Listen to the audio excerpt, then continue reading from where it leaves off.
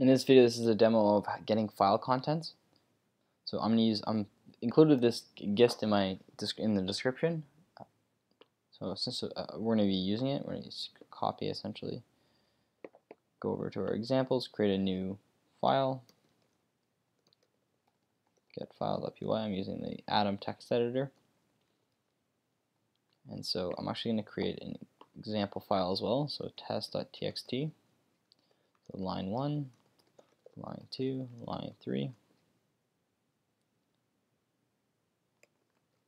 And so right now the way this would output would be a single string with the actual line break elements inside. There it would look like this. So if I just printed out the entire file, so if I ran print get file content and then dot the current directory and then the file I'm looking for and ran that, Python get file, it actually print out exactly what I have.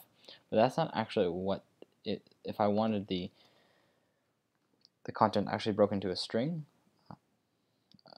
a list of lines, I guess you could say, would be another way. And then it could go in range.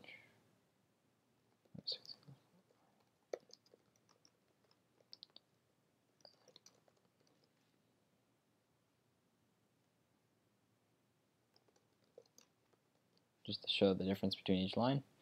And I ran that again. That would break it way too much. The file that replace. Sorry, that's breaking it down by every single letter.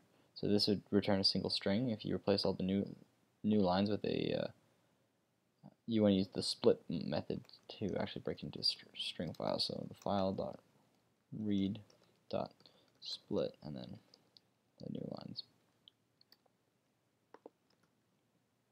So that would return a single string, and then this would return each new line as its own element. So this is a list of all the lines. If you like this video, please subscribe. I've included the gist in the description. I have some other videos also in the description. Check them out.